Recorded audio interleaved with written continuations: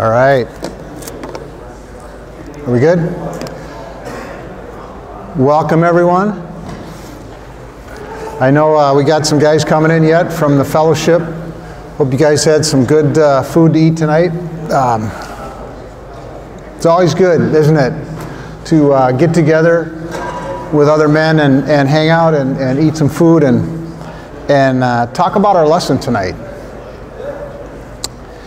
So, tonight's lesson is Jesus heals a man born blind. So we're going to pray, and then we'll get started here. Lord God, what a great privilege we have tonight to study your word, to study how gracious you are, how wonderful and compassionate you were to this man that was born blind, and how you can show us what true sight really is. And I just pray that you would help us to understand what you would have us to learn tonight. In Jesus' name we pray. Amen. Okay, so the big idea this week is spiritual sight versus spiritual blindness. And the doctrine is God the Son, and the attribute is gracious. We're going to see that through and through tonight. And the aim here is that only Jesus can make blind eyes see. And we're not just talking about physical sight here. And I don't know about you, but I'm so glad John put this actual account in Scripture. I mean, I think the Holy Spirit, who inspired John to write this, really wanted us to know what true sight and true blindness is. And we're going to actually see this man's faith grow as the night goes on. But I want to do first a quick review, because to me it sets it up a little bit of why we see so much spiritual blindness. And so 2 weeks ago in chapter 7, if you remember right, the Jewish leaders tried to seize Jesus, and then they tried to arrest him. And last week they tried to trap Jesus with a no-win scenario, and they obviously failed at that. And then last week also, Jesus, he amped up his statements about who he is and about what the Pharisees, about their blindness. And so he said, I'm the light of the world. Whoever follows me will never walk in darkness. And that isn't contentious. That's just a fact. The Pharisees, they refused to acknowledge Jesus as the light of the world. And so he told the Pharisees last week, where I go, you cannot come. And it says, if you don't believe in the one that I claim to be, which is the Son of God, then you're going to die in your sins, which means you can't come to where I am, which means you can't come to heaven. And then he cranked it up a notch, and he said, if God were your father, you would love me because I came from God, which is true. So if God wasn't their father, then who is their father? Jesus said, your father's the devil. And then he cranked it up another notch and said, before Abraham was born, I am, which made himself equal with God. So he wasn't trying to rile up the Pharisees. He was just telling them the truth, and I think in a way that would maybe help them open their blind eyes. But as you know, after he said that, they picked up stones and tried to stone him. And so, here's the deal. Every encounter the Pharisees had with Jesus was a chance to see who Jesus was. But their pride and their anger kept keeping their blindness up. And we're going to see that in tonight's chapter 2, or in this chapter 9. So I divided this up between a blind man sees and seeing men becomes blind. Seeing men become blind. So please turn your Bibles to chapter 9 and verse 1. And it says, so as he went along, he saw a man blind from birth, and his disciples asked him, who sinned, this man or his parents, that he was born blind? So just like in Job's day, when Job's 3 friends came and said, oh, all this calamity that came upon you, it must have been that you have some really bad secret sin. And Job saying, no, I don't. And so the whole book of Job pretty much is them saying, you're wrong, Job. You have some secret sin. Why don't you fess up? so the common thought of that day was that if you had a disability, it was a direct result of someone sinning. Now, we know that all pain, sickness, death is a result of sin, because when Adam and Eve sinned, death came into the world. Romans 5 says it this way: therefore, just as sin entered the world through one man, and death through sin, and in this way death came to all men, because all men have sinned. Death is the enemy. Death is ugly. It encompasses so many things. And it's the last enemy that's going to be destroyed in 1 Corinthians 15. Now, in some cases, sickness and death is a direct result of our sin choices. Think of using drugs and alcohol, all right? But the thought that all major disabilities are a direct result of a specific sin is wrong, and Jesus puts that to rest.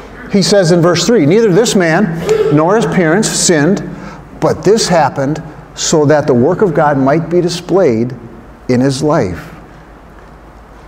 It doesn't mean that the parents and this man were sinless. It just means that there wasn't a specific sin that they did that was a direct result in causing this man to be born blind. So I want to just let's put ourselves in the parent's shoes here for a little bit. Because let's just, I know that there are couples in this class that have prayed and prayed and have not been able to conceive. And my heart goes out to you because I know that those prayers are constant. And God, but we know that God uses trials for his glory. And none of us escape having trials. Now imagine the joy of this New Testament couple when they found out that they were pregnant. Back then they didn't have ultrasounds, so they didn't know, if it was a boy or a girl. But imagine the additional joy when it was a boy, because back then, if you had a boy, your family name would be carried on, and you would be taken care of in your old age. And then the discovery. Something wasn't right with his eyes. Then the realization, our baby is born blind. The joy turned to sorrow.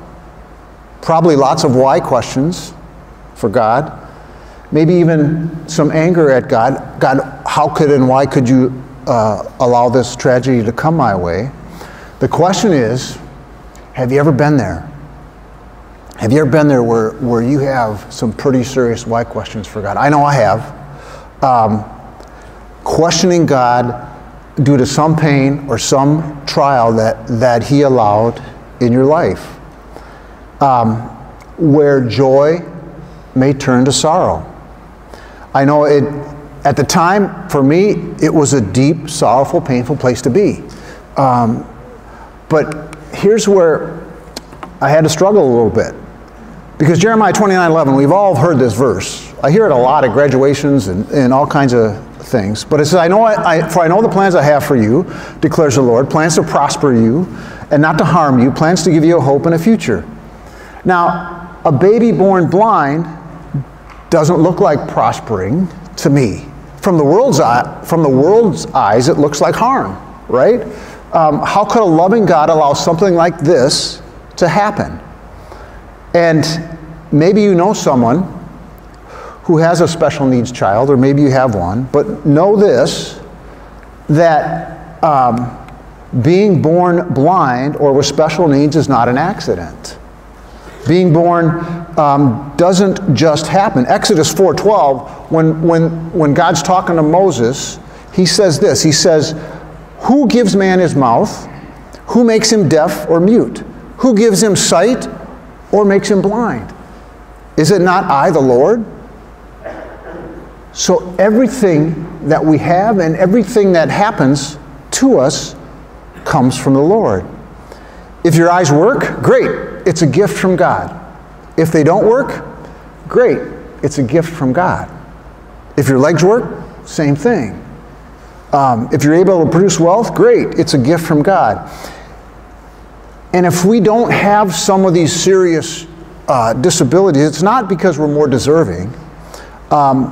But whatever trials come our way, it's not about us. That's the whole point. It's not about us and our wants, even maybe our needs. It's about giving glory to God and that He would be glorified.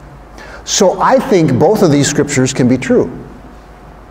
Because in 1 Thessalonians 4:3 it says, it is God's will that you should be sanctified. And sanctification sometimes is through trials, so that our faith grows and so that our dependence on God grows. Because God is sovereign. We learned that a few weeks ago. And we need to trust Him with whatever comes our way. And you know what? It's because He loves us. He loves us more than we can even imagine. So back to the lesson. This boy now grows up and he has to beg for a living. Now his parents are still alive, but maybe they were too poor to provide for him, but the scripture doesn't say. All we know is that as Jesus went along, he saw a man blind from birth, and the disciples had their questions. And I just love how Jesus does this. Neither his man or his parents sinned. So he puts just on its head the thought that sin had caused this. And if we think of it from an eternal perspective here, this disability, it seems to have softened this guy's heart to the point of being willing to believe in the Lord Jesus. We're going to see that later in the chapter. And who knows, maybe without being blind from birth, he could have been one of the proud Pharisees that rejected Jesus. So if you think of it that way, what a great God we have. He orchestrated this so that this man would truly see. You know, maybe this man heard all the whisperings of the religious leaders. I've been told that blind folks have a keener sense of hearing. And so he probably heard everything. He probably heard the disciples ask their questions. Who sinned? This man. The attribute this week is gracious, and Jesus' encounter with this man is going to change him forever. When we encounter Jesus, He changes us. The question is, do we resist that change, or are we acceptant and obedient of that change? So in verse 4, it says, Jesus said, as long as it's day, we must do the work of Him who sent me. Night is coming when no one can work, and while I am in the world, I am the light of the world. Jesus is bringing that same message of He's the light of the world each week here. And He's about to bring real light to this poor beggar. So in verse 6, He spits on the ground, makes some mud with His saliva, and puts it on the man's eyes. Go, He told him, wash in the pool of Siloam. This word means sent. So the man went and washed and came home seeing. Now, do you notice what Jesus said? He said, go wash in the pool of Siloam. He didn't tell the man he would be healed. He just said, go wash. And the man, there was something about Jesus that he had enough faith to go, okay, I'm going to go do this. I mean, he could have said, you're crazy. Why would I want to have to find my way all the way to that pool? I'm blind, you know, right?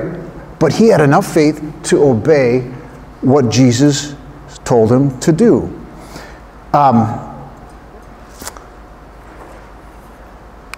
So he went and washed and came home seeing. Can you imagine the joy? Can you imagine the excitement? Trying to take in, I mean, blind from birth. I can't get it in my head. Blind from birth, and then all of a sudden seeing everything. Seeing his parents for the first time. Seeing his home, seeing his friends, if he had any.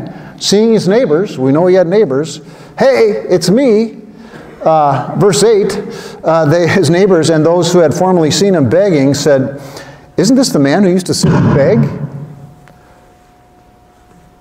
Some claimed that he was. Others said, no, it only looks like him. But he insisted, hey, I'm the guy. Then how were your eyes opened? The man they called Jesus made some mud, put it on my eyes. He told me to go to wash in the pool of Siloam. So I went and washed, and I could see. The man they called Jesus. If you remember a few weeks ago when Jesus was going to go up to the Feast of the Tabernacles and all the whispering that was going on about, where is this Jesus? Who is he? You know, is he the Christ? Is he not? Maybe he heard all those whispers. But at this point, the man hadn't seen Jesus. He had an encounter with him. He heard him, but he didn't know what he looked like. But I think the crowd knew, and certainly the Pharisees knew what the implications were. Isaiah 35 says that when the Messiah comes, then the eyes of the blind will be opened. Giving sight to a blind man is a divine activity. Isaiah 42 says, I, the Lord, have called you in righteousness. I will take hold of your hand. I will keep you, and I will make you to be a covenant for the people and the light to the Gentiles, to open the eyes that are blind, to free the captives from prison, and to release from the dungeons those who sit in darkness. The healing proved that Jesus was the Messiah. So the principle of this first section is only Jesus brings real sight to those who humble themselves before him. Jesus brings real sight to those who humble themselves before him. So God caused this man to be born blind, knowing all of the difficulties that come with that disability. And I don't know about you, but I think blindness does humble a man. It should. The question is, when hardships come our way, do we let it humble us? It should. Only Jesus can bring both physical and spiritual sight to anyone, but we must humble ourselves before him. Here's the thing. We were all spiritually blind at some point in our lives. We were all spiritually blind. Who saved you? Jesus or your own actions? Ephesians 2:8-9 says that salvation is a gift from God so that no one can boast. And to me, the opposite of boasting is humbleness. Do you humble yourselves before Jesus? Do you acknowledge him as the only Savior of the world? Do you make him Lord of your life, giving up your imagined control of your life to him? Have you made him Lord of your family, of your finances, of your time? Jesus brings real and eternal light to those who humble themselves before him. Isn't that wonderful? So now we go to the second division, seeing men become blind. And I think the real interesting stuff starts to happen here, because the Pharisees investigate, all right? Many of the Pharisees have already made up their mind, we know, about who Jesus is, and it's not good. They seem to be so hung up on the Sabbath laws because when you spit and make mud, that's work. That's considered work on the Sabbath. And so not only did he heal him, but he made some mud. And we know they're missing the forest for the trees, but we also know that it's probably because of their pride getting in the way of understanding who Jesus really is. And I don't know about you, but we all have to do a pride check now and again, right? Because we have to understand that it's not about us, like I said before, it's about Jesus.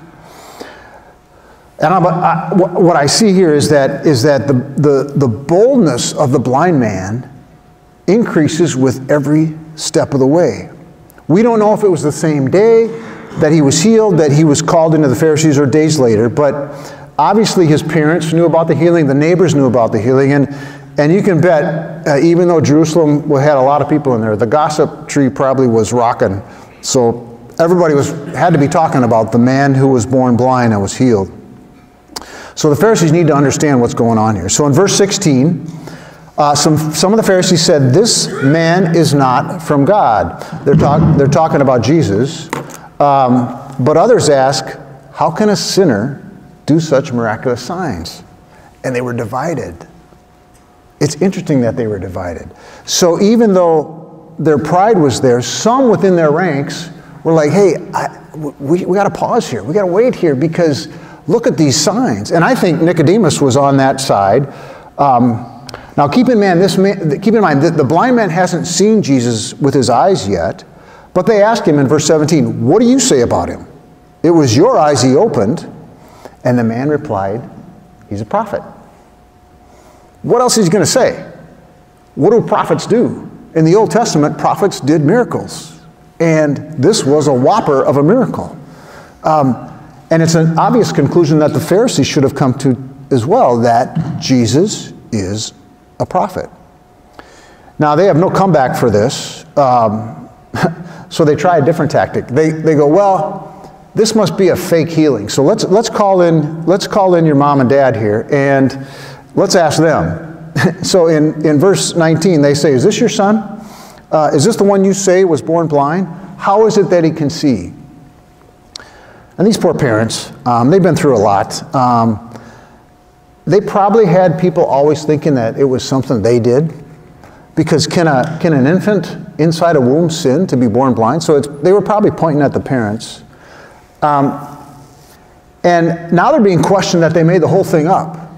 I mean, come on, they had suffered for years, maybe 30 years of having a son blind. And so they go, yes, he's our son. Yes, he was born blind. But how he can see and who opened his eyes? Ask him, because he's of age. And we know from what John says that they did it this way because they didn't want to get kicked out of the synagogue. They were nowhere near as bold as their son is at this point. He's not afraid of the Pharisees. He was blind, but now he can see. And the joy filling his heart is beyond what we can probably imagine. Now, we don't know how long between investigations. Looks like I got some trouble here. We don't know how long between investigations, but they call him in a second time. And they said, now keep in mind, he still hasn't seen who Jesus is, or he hasn't seen him. And they say, give glory to God, for we know that this man is a sinner. Which means basically, give glory to God by agreeing with us that this man is a sinner. And I love the logical and practical and wisdom and boldness of this uneducated man. So whether he's a sinner or not, I don't know. But one thing I do, I was blind, and now I can see. Such a great verse. All I know is I was blind, and now I can see. It applies to all of us. Jesus sent his Holy Spirit to open our eyes. And here's the thing. Whenever anyone turns to the Lord, the veil is taken away. The blindness goes away. But we have to turn to the Lord. When we humble ourselves before Jesus and we repent and trust in him as Lord and Savior, he takes away our spiritual blindness. Now, I don't know about you, but I put humbleness and repentance on the same level. I don't think you can have one without the other. In order to repent means that you have to admit that you're wrong, and that takes humbleness. Jesus allows us to see things in a completely different way, the way he wants us to see. And I know it's still painful, but we can have joy, like James 1 says, when trials come our way. Be joyful when trials come our way. And Hebrews 12 says that when trials come, it's discipline from God because he loves us. So why does he do that? Because he loves us. We did it with our kids.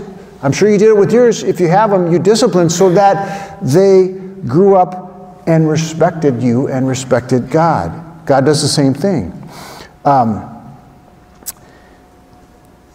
Now, he calls us to have compassion on our enemies, praying that they too will turn to Jesus and have their blindness taken away. He's the light of the world, and we now are supposed to reflect that light.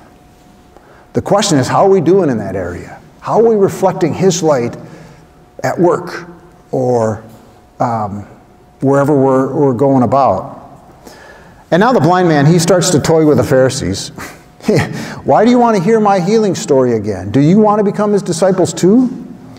And you know, he's just agitating him now because I think he's getting frustrated with the fact that they don't get it. And they say, we are disciples of Moses. We know that God spoke to Moses, but as for this fellow, we don't even know where he comes from. The blind man nailed it to me in verse 30. Now that's remarkable, he said. You don't know where he comes from, yet he opened my eyes. We know that God does not listen to sinners. He listens to the godly man who does his will. Nobody's ever heard of opening the eyes of a man born blind. If this man were not from God, he could do nothing. You notice the boldness increasing? He's bringing it to the Pharisees, saying, you can go to no other conclusion that Jesus is God because he healed my eyes. Now, here's the thing. You ever notice when somebody doesn't have a good answer, they just attack? They realized that they didn't have a good answer to this because the man was being logical and he was being true. So they realized that their argument's not going any further than they're not going to convince this guy. And they can't deny the huge miracle that has just happened.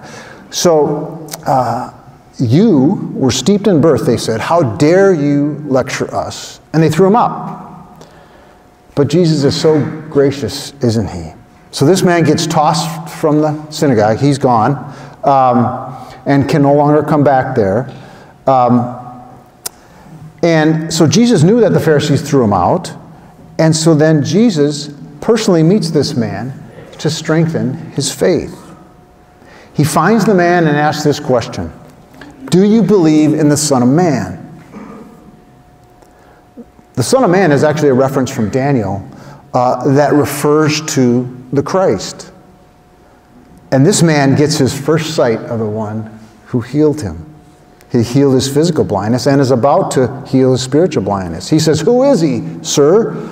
Tell me that I may believe in him. Jesus says, you have now seen him, and in fact, he's the one speaking to you. Then the man said, Lord, I believe. No questions, no doubts, just I believe. Just like the thief on the cross, this man could do nothing to earn God's favor. He came to him as a blind beggar. Just believe. Romans 10, 9 to 11, you probably all know this one, says that if you confess with your mouth that Jesus is Lord and believe in your heart that God raised him from the dead, you will, not might, you will be saved. This poor beggar was saved for all eternity. And the Pharisees who rejected Jesus were not. You cannot go to be where I am. What does it profit a man to gain the whole world and lose his soul? This man probably thought he was cursed by God, being born blind, but finds out that he was actually loved by God the whole time. Whatever difficulty you have going on in your life right now, will you trust that you are loved? Will you trust that God is using that for both your spiritual sight and for his glory? Being loved by a powerful and holy God is an awesome thing, and he brings forgiveness. You are loved so much that he gave his son to take the wrath for our sin. God did that for us, so that you, along with this man born blind, can be in heaven for all eternity. And then the next thing, and he worshiped him. No questions, just worship. Worship Jesus for who he is. Worship Jesus because he's God. Worshiping Jesus because he's King. How do you worship the one who took away your spiritual blindness? Do you worship him every day? Worship him this Christmas season. It's right around the corner. Do you worship him with all your heart, soul, mind, and strength? Humbling ourselves in repentance and faith results in true worship. Giving glory to God by acknowledging who he is. Jesus said in verse 39, he said, for judgment I've come into the world so that the blind will see and those who see will become blind. So the principle of this section is rejecting Jesus is spiritual blindness. Have you ever struggled with Jesus' claims of who he is?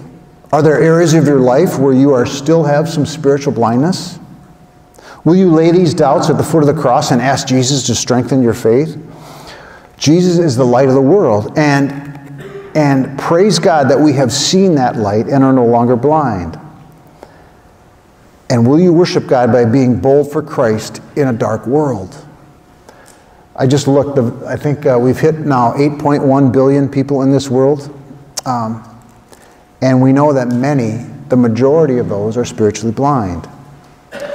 Let's continue to pray for those, especially this season as we celebrate Christmas and we gather around friends and family. And some of those maybe are not believers. Let's pray. Pray that God would take away their spiritual blindness. Pray that you would get an opening to share just how Jesus has impacted your life. So now we have a break. We have no class for the next 3 weeks. Merry Christmas. We all made it. First half of the study is done.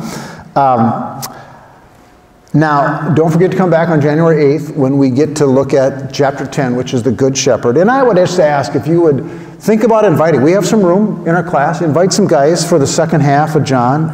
It's going to be good. And then I would ask that you would go out and have some, all the food from all the groups are out there, and just hang out. We invited the women to come with us and join us in celebrating Christmas. So I'd ask you to stick around for a few minutes if you can. But let's pray, and then we'll let you go. Lord God, what a great lesson. Thank you for opening this man's eyes. Thank you for opening our eyes. Thank you for even the trials that come our way so that we can remain humble and remain faithful to you as the Lord and Savior. Lord, help us to celebrate your birth this Christmas season, and help us bring us back safely on January 8th so we can continue to study your word. In Jesus' name we pray. Amen. Have a great Christmas. See you next year.